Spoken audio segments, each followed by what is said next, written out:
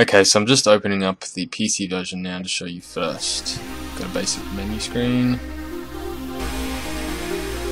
just for now, and we'll go into the game. Now, you can see now here's my scene, and I'm using the keyboard and mouse to move around with this free-flying camera. I'm using the mouse to move, to look, and the WASD keys to move around. You can see there's I've made the scene dark and there's one light there. Now we're going to open this same scene in the on the Android Samsung Galaxy Note 10.1 and see the difference. Alright, so I'm just going to open it up and we'll see it come up. It's pretty much the exact same thing.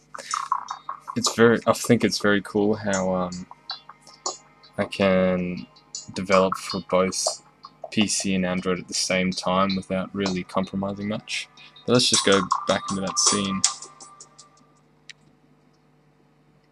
Alright, so here you can see there's two joypads. Now I'd usually use two fingers, however I'm holding the camera with the other, so I'm just going to look around with this joypad here, and I can see I'm actually under the ground at the moment, which is a bit dodgy, but whatever.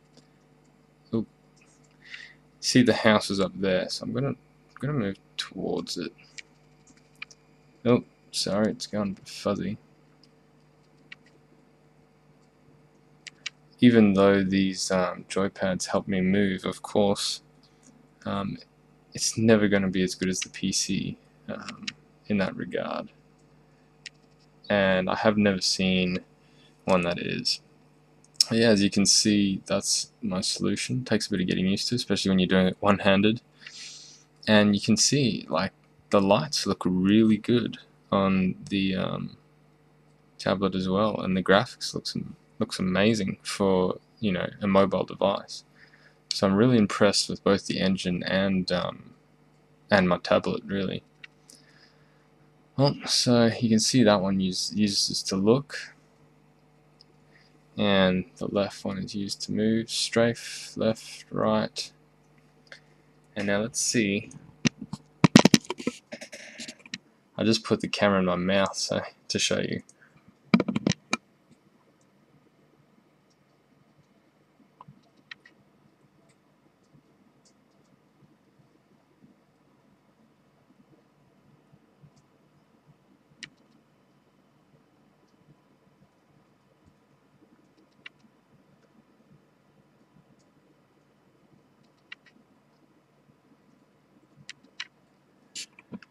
So I'm a bit rusty there, but you get the hang of it after a little while.